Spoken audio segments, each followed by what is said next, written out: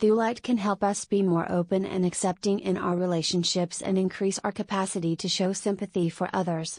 Thulite is a good stone to aid in breaking destructive habits and fighting addiction. It gives us the strength to move on from the errors of our past. Thulite was first discovered at a place called Soland in Telemark, Norway in 1820. It is named after the mythical island of Thule in the belief that the island is Scandinavia. Thulite is used as a gemstone and carving material in the manufacture of jewelry and ornamental objects. Thulite clears and activates both the heart chakra and third eye chakra, helping us to view the world with the love and warmth we feel in our hearts. The pink color, Thulite, is extremely rare compared to the purples and blues that are commonly found, making this a very rare find from the Tanzanian mines.